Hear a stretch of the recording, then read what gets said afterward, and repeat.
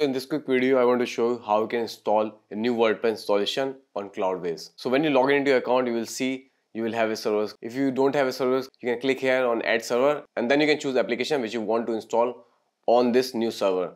For example, I'll say WordPress version 6.1 and then give it name to app. You can say my website and then give it name to a server. For example, you can say main server and then you can leave everything. And now you have multiple options here. You can choose what server you want to create.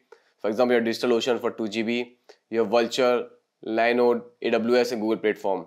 If you have a small website, I suggest you choose the 1 GB server.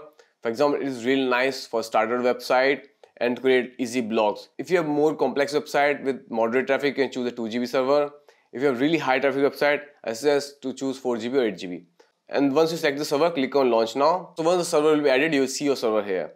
So now what you need to do is click here on applications. Here, if you create the new server, you will already have your application installed which you have chosen during installation process. Or if you want to install a new WordPress application, what you can do, you can click here on add application and then you can select the server on which you want to install this WordPress. So I already have the server. In your case, you can choose your server. You will see the name whatever you given during the server creation process. And then choose the server and then click on add application and then you can select the multiple applications from here. For example, you can choose WordPress 6.11, you can choose WordPress multi-site, you can choose a clean version without any Cloudways optimization. You can choose WordPress with WooCommerce and then if you want to host a custom PHP app or Laravel or Magento app, you can choose that app. In our case, we're going to choose the WordPress version 6.111 and then name this app, you can say new blog and then click on add application. You can see it is adding the application, installation new application, it will take approx 2 minutes.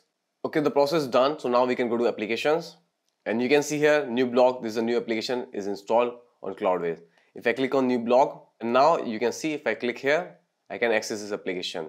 So this is our new WordPress website installed. And now how you can connect your domain name with this new application. So to do that, click here on domain management and then click on add domains and then enter domain name here and then click on add domain. And once domain name is added, what you need to do here, click on these 3 dots and make it primary. Click on make primary.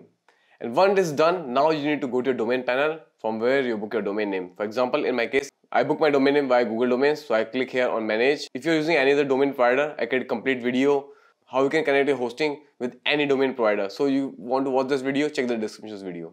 Okay, for now, my domain is on Google Domains. So what I will do, I select my domain name which I want to connect to Cloudways and then I click on DNS and then I will click here on default name servers. And then you can see here, I have this record edited. So it's my website, then it's my server IP. In your case, you will not have anything here. So click here on manage custom records. And then in hostname, you can leave it @ and choose a type A and then add your IP here.